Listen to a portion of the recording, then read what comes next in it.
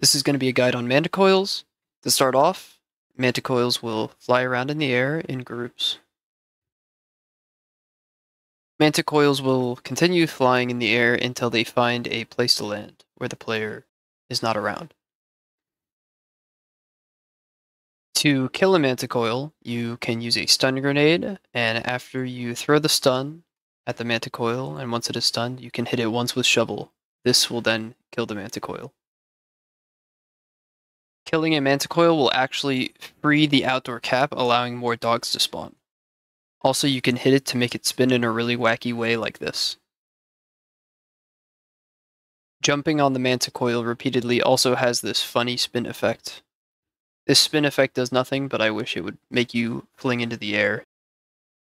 Whenever you are able to kill a manticoil, there's a small chance that it will drop a random item. However, be careful killing them because this can also randomly spawn an enemy on you.